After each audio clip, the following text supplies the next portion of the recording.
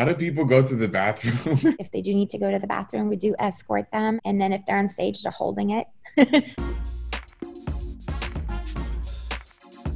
Can you talk a little bit about For Lion specifically, where this idea came from and how was it put together? I think because it was our season one, of course, everything was kind of like a trial and error. You know, what's going to work, what's not going to work. With the line in particular, it was one of those things that like once the sketch work was done, and it was very much inspired by this like royal, rich, powerful influence type of a character for the show, very different from the rest. The mask is very unique. It's pure mold and then coated in gold to give us that texture and that feel of the richness of almost like a godlike character. When Rumor stepped into the costume and just gave it that much more life, then it became like this powerful goddess creature to me. Everything was finished by hand beating and rhinestoning and adding all the gems to the mask, adding all the gems to the costume, and she just killed it. Hollywood royalty! I remember thinking, I'm kind of like a little bit titillated by this deer because he's like kind of swag, it's like leather, it's a little bit steampunk. You know, I was trying to think of if we did a deer, what's the typical route to go and then what's the non-typical route. So for me, I kind of wanted to create this wooden creature that had a story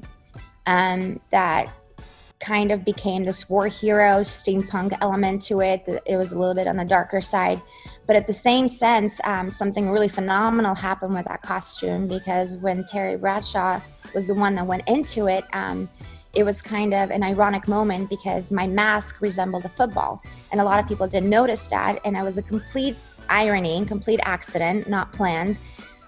So then from there, we took it further, and seeing his body type and who I was working with, I went in and really elaborated on the costume and gave it that posture, that strength, that really heavy outer layer, which he was a trooper for wearing. Peacock. Peacock. Oh my God. That's so fabulous, so dazzling.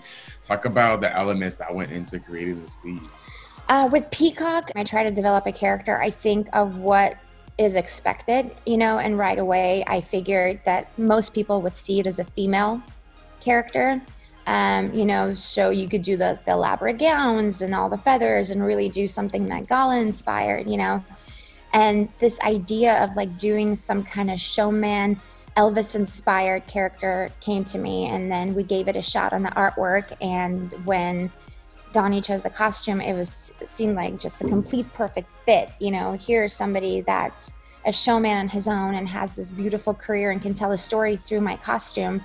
And at the end of the day, it just felt like a perfect match. So there were different functions to the costume, being able to take off the feathers, you know, and kind of lose his tail so he can just jump around and really perform. So I think like the idea of like who chooses the costume and me understanding really their background and where they come from, I then enhance the costume that much more to really let them become that character. What was the inspiration for Egg and how did that come together? When I first did the Egg, I kind of saw that as a suave kind of like very runway inspired character, you know, and with a big hat and kind of somebody we haven't seen on the show yet that could have expressed attitude immediately when they walk on that stage. And then as the character kind of started developing itself, we then turned the hat, instead of this like massive like fashion fedora, we turned it into an egg. So it became an egg within an egg within an egg. For me, I just want to play. And I think the fact that I have a background in fashion really helps to make these costumes so different, that it's not so typecasted as pure costuming, but at the same time, it has that pull from my inspiration. Ladybug, another standout from season 2. Yes. Talk to me about this one. You know, out of all the seasons, that might have to be my one. I don't want to say favorite. It's so hard to use that word, but I think for me, that was one of my original sketches from season 1. It was the first attempt I took on the show, and the fact that, you know, there wasn't a place for it season 1, and then we finally found a perfect home for it for season 2. That one I think might have taken the longest out of 40 some costumes that we built throughout the 3 seasons. It wasn't just creating this beautiful face piece, unique enough. Like I created a shell around the mask that then it looked like an opening of a ladybug. This is something growing up that you make a wish on, you know, and it's so important. And I wanted it to be very beautiful. And Kelly and I did our first fitting. It was so wonderful to see her take on it and also give me the feedback. Kudos to her, man.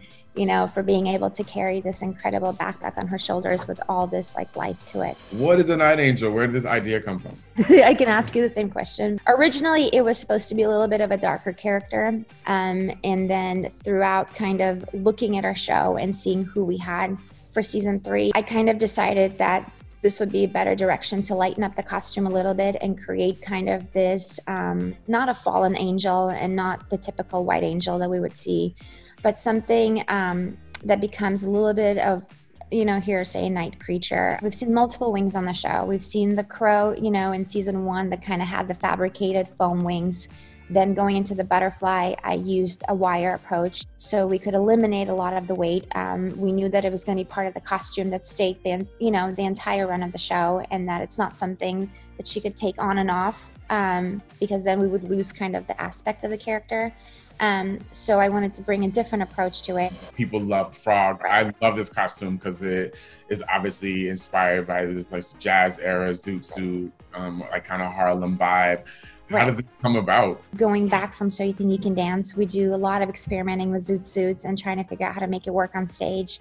It was one of these characters that I wanted the Frog to be like the suave guy. I wanted a little bit of history behind him, which is why I took it into like the zoot suit era and kind of bringing back the 20s, 30s to it. When we designed the suit and I actually saw it fabricated, something was missing and I didn't want to add more fabric to it. I decided to hand paint it.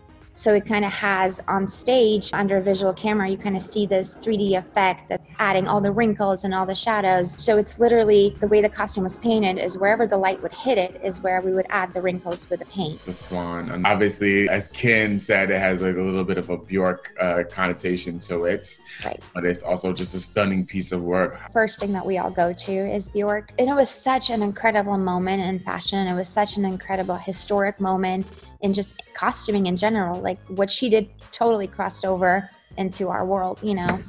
And for me, of course, like not just being inspired, I wanted to do something also different enough to where people could have that reference, but also see this costume in a different light. So we took the idea of a real swan, you know, making a mask where it was an extended neck. The first time I tried that was with Flamingo for season 2. How do you lift the mask off the shoulders and create a different kind of construction to them being able to sing and visually see through the screen, and then also almost misguiding the height of the performer was probably very much like my internal McQueen. It took us days of trial and error to get that right. And then of course, like making sure that this was a mobile costume at the same time. I didn't want it to be heavy. I didn't want to drag it to the floor.